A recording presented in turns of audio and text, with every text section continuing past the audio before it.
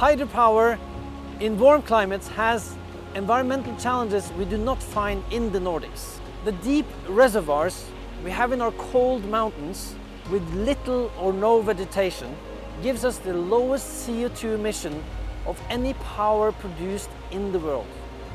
The size of the Nordic surplus of renewable energy can feed as much as 10% of the global data center industry.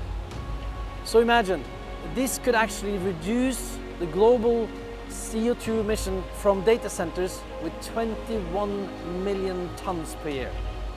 So this potential, my ladies and gentlemen, gives us a chance to be clean, green and sustainable.